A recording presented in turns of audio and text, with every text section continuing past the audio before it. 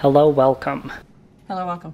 I'm just going to jump right back into it because basically all of the updates that I have here are picking up right where I left off at the end of the last video. So if we head into these track lighting junction boxes, you can see that I have some wiring run. As we get into this range, you can see I have a couple of lighting tracks put in. These are a couple of the random spare pieces of lighting track that I've picked up the past few years during cleanup week. Moving into this space and knowing that I'd want to do some track lighting eventually, I have kept an eye out and grabbed what I've seen. I've expressed before that white is not exactly my favorite finish for lighting track, but when it's free, I'm not going to complain, and yes, I could paint it, but I'm not going to bother because it looks just fine as it is. In the studio area, of course, I was a little bit more picky and wanted to be more cohesive since it's going to be in practically every video that I make. But out here on the display, it's really not about the lighting track. I don't really care if it all matches or anything like that. It's really just providing me with the functional light that I need, and there's really no design statement with it whatsoever. So those are in place and they do have wiring run to them. I just haven't hooked any of this together yet. And then this is all the further I got with the wiring. I got kind of preoccupied with putting the tracks in and then didn't run any further down. I think right now I am going to run a wire over to this box so that I can make the connections up in this one. And then I do want to work back across and make up the rest of these boxes so that we can run the power through them and maybe light up these tracks. So I'm going to go ahead and run this wire and then I'll get back to you as I get into the rest of this. Alright you guys, sorry if the video quality looks different. I just realized that I was on the wrong setting. But back to the topic at hand, you guys know that usually things take way longer than I think they will, and I always run out of time to get things done. But this has actually progressed along very quickly, and I already have all of my junction boxes tied together. Right now I'm not bothering with stuffing the wiring in and closing them up because I know that I will be coming back and tapping off most of them again. So I'm probably just going to leave them like this for the time being. Right now I just have these two tracks left to hook up. Then I have to go back into the panel and just land the black wire on the breaker. With nothing else on this circuit, I just thought it would be safer to leave the breaker out for the time being. I didn't want somebody to turn it on accidentally, but I do already have the ground and neutral terminated, so that's just going to be a really quick hookup. So I'm going to go and make these last few hookups and I will be back. Alright you guys, everything is tied together, power is on, and I have the new switch labeled. I think what I will do is turn the display off so that you can see this part a little bit better.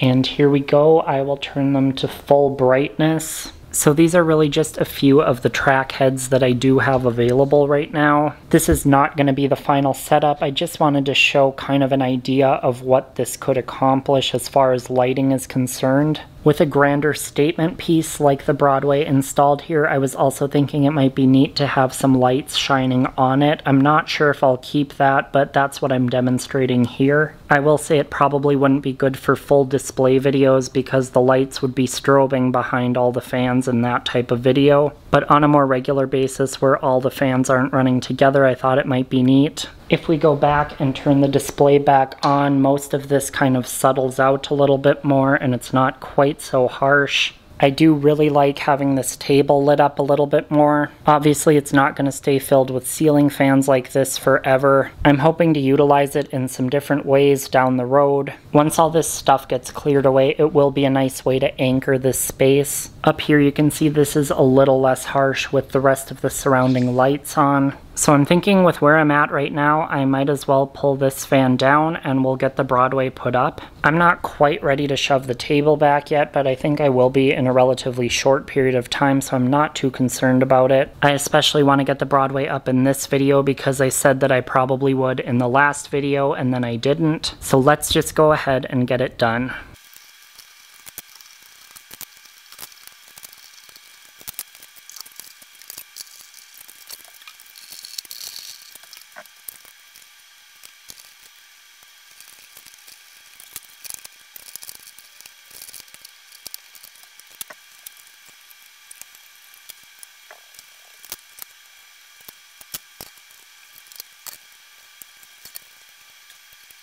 So here's where we've ended up. It does hang lower, but I think the Vast actually hangs just ever so slightly lower yet. So I'm glad that the Broadway doesn't feel too burdensome. I think moving out further back, it actually looks really good within the space. I did dim the track lights down while I was up there working, so I'm going to put them back to full brightness. On camera, having them dim doesn't show up very well. I think it actually looks better with them dimmed down. I think just seeing what output I'm getting from this already, they're rarely going to be on full brightness, especially as I get more put up around the perimeter. I think half brightness is probably going to do it in most cases. With this setup, I do get some strobe off of the Broadway, but first and foremost, this fan probably isn't going to be running all that often. And then secondly, as I get the table readjusted and some more track heads, I'm probably going to do 2 on either end of the track instead of 1 in the center. That will help get some distance between the light and the end of the blades. Again, as I said, I'm going to leave this setup as it is for right now, but it is definitely not the final setup. Before I wrap this up, I will just show you that I got a W11 control in the wall for the Broadway, all labeled up and ready to go. I chose the W11 because I thought it complemented the earlier IntelliTouch fan a little bit better. So with that, my time has run out and I've done all that I can do for tonight. I'm not sure where I'm going to be when I come back, but I will see you soon for more. Hi everybody and welcome back after a quick relaunch into this video. It has been a while since those last clips you saw.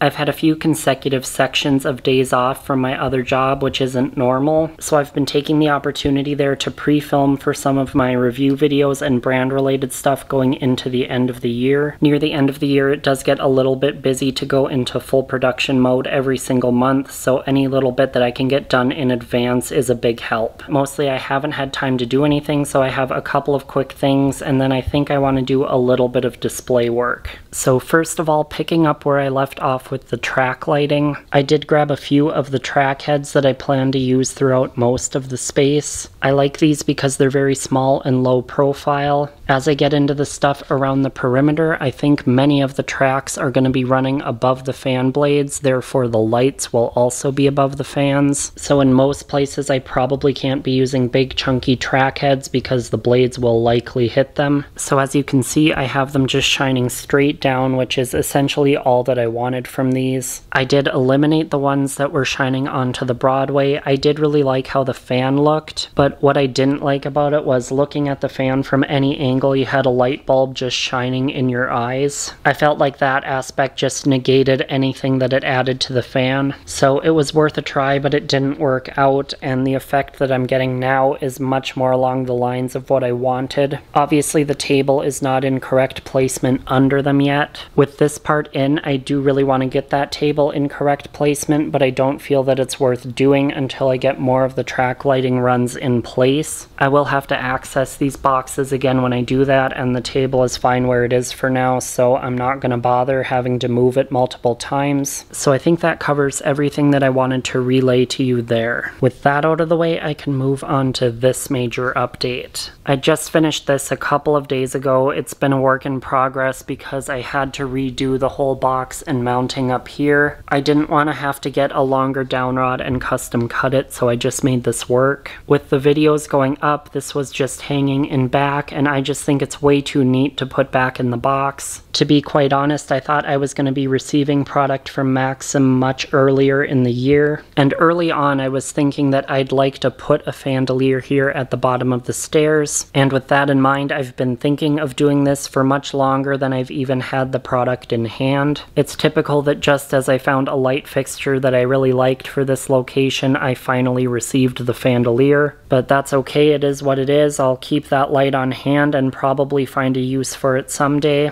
I think the weave fits in here really perfectly. It's a really grand statement right at the entrance. As I mentioned, I had to redo the mounting and box up there, but I also had to eliminate the dimmer. Clearly I couldn't run the fan receiver on a dimmer, so I had to swap it out. I honestly didn't use the dimmer nearly as much as I thought I would, and it was kind of just more of a pain for everybody else to utilize. So I'm really not upset about it, especially since the fandelier has dimming built in. I really thought this one over, trying to figure out if I wanted to run an outlet over here and put it on with the other switched outlets, or if I wanted to try to run some other power for it, but really this just makes the most sense. It's just on and off with this other little track light system, and by the time you get about halfway down the stairs, the chandelier will pop on. If left on when the switch is turned off, the fan portion will also come back on, so that's nice. I have not mounted the remote yet. I think that I'll put it over here. And then since they're stacking up so high on this side, I'm thinking I'll move the Eliza and Canyonlands ones over on this side as well. Since I just have the one loose remote right now, it hasn't exactly been a priority.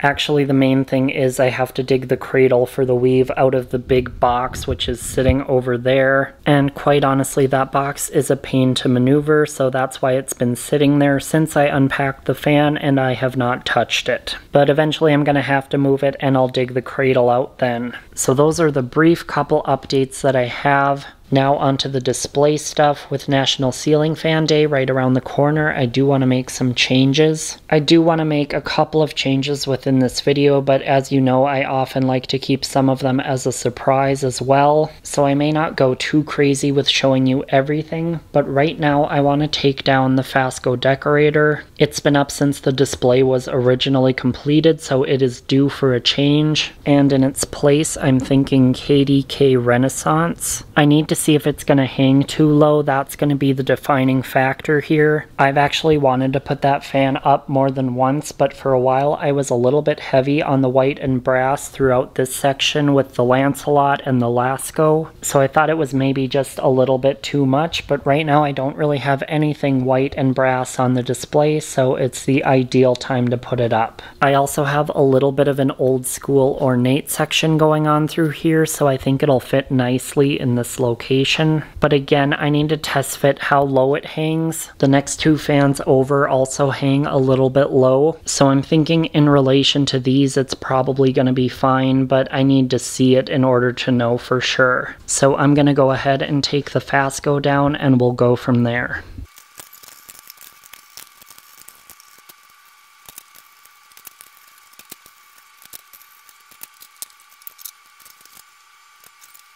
Alright, so I've hung this up as a test fit, and it looks like it's going to be pretty similar to the Canyonlands next to it, so I'm going to go ahead with this. Another major factor of this choice is the stencil blades. I just realized the other day that I no longer have anything stencil up on display. That is, aside from the Canyonlands, which I guess I do consider to be stencil, but some people don't. In that regard, this is kind of the perfect location to be putting stencil because it sort of shows the progression of blade design. I've really been enjoying putting miniature themes like that into the display, kind of like I did with the originals over here. It sort of creates additional conversation points when I do have visitors through here. So I'm going to go ahead and finish off this install.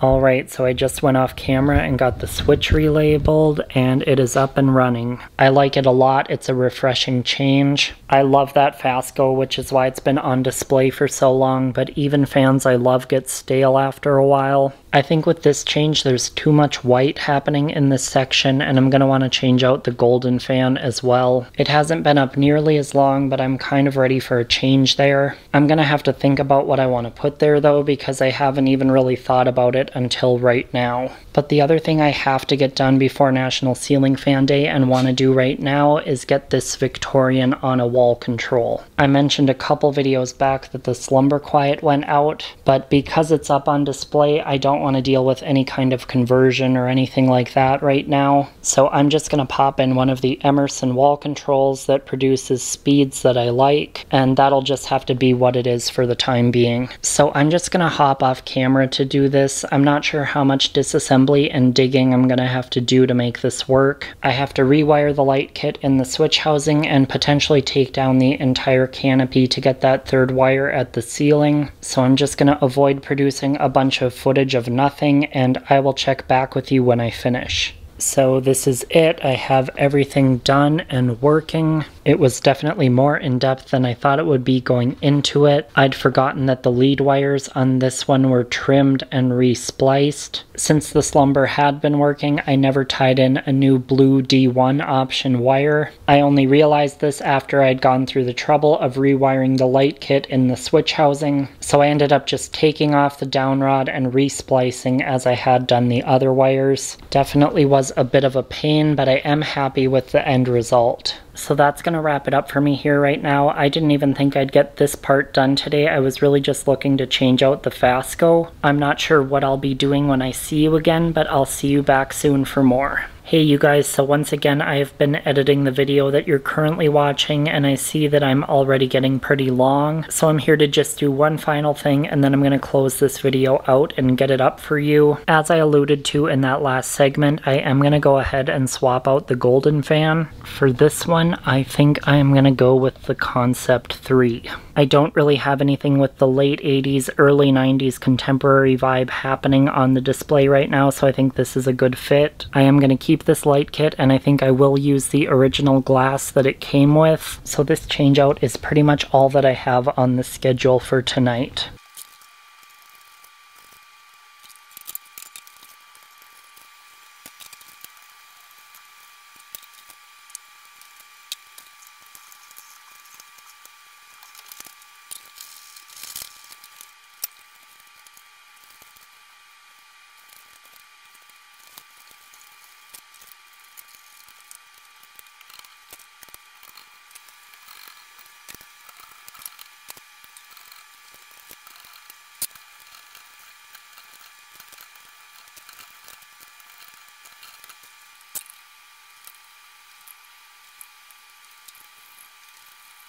We are back up and running. I used 15-watt light bulbs to try to keep in line with the lighting scheme that I have going on this end. I think it's the perfect amount of light output, not too bright at all. I really didn't even think about it, but the Saturn stencil on this fan kind of falls in line with the stencil theme that I have going on through this section. So by pure chance, this one actually fits in perfectly with a larger theme. I always thoroughly enjoy having this fan installed. I don't put it up too often to try to save on the flywheel, but it is really neat to see it up on this display. So like I said, that is going to wrap up this video. I mentioned earlier that there might be some more display changes for National Ceiling Fan Day off camera. To be honest, my time for doing that is already running a little bit short. I'm not going to make any promises that there will be anything changed for the National Ceiling Fan Day video, but that's mainly to set your expectations low. This year has just been so busy and I'm still pre-filming for review videos, so there's just not a lot of spare time right now. I do want to have a nice display video up for National Ceiling Fan Day, so that also requires filming a little bit in advance.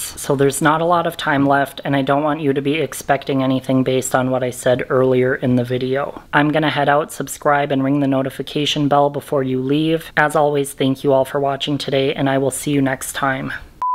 Love you so much. Yep, that's it for Have this a great episode. day, Yep. and a good life, and Yep. salutations. Yep. Bye. Click left to watch my last vlog, or click right for the entire shop vlog playlist so that you can start at the beginning.